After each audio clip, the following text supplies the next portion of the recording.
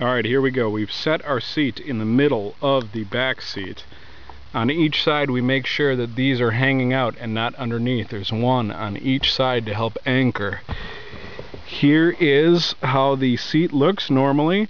Now we have to take this up, this down. Here are the main two latches for the cross latch, the normal seat belt that will go across and through the back of this. Latch here, 1, 2, latch here, 1, 2, all open.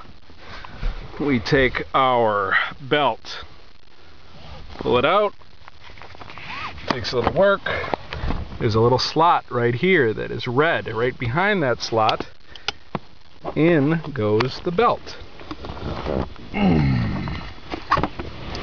Pulling the belt through now, one, through the other one, and conveniently